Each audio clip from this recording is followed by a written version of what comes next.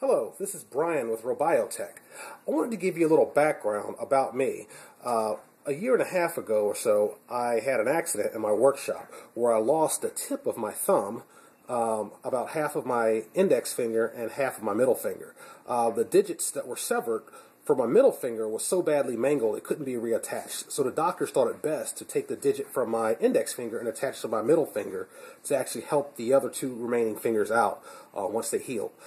While going through physical therapy, I asked about the option of prosthetic fingers, and they told me in my area that really wasn't an option.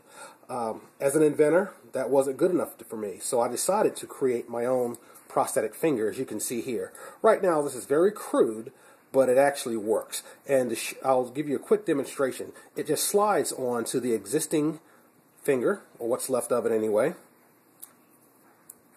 and it has pretty much the same mobility as any of the other fingers that I have. And it works just like any other finger. It's able to pick up objects with no problems. And one of the most difficult feats is to pick up heavy objects that most people take for granted.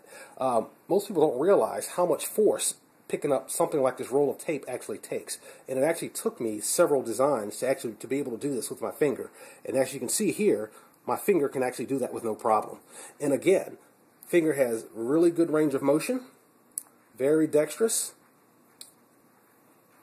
and works like any other finger. And what we want to be able to do is we're looking for funding to finalize the design of the finger and help others out. So anyone that's in need of prosthetic fingers, whether it be children, adults, or what have you, we're in the process of becoming a nonprofit so we can help those people out. So if you have any questions, please feel free to contact me at www.robiotech.net. Thanks for watching.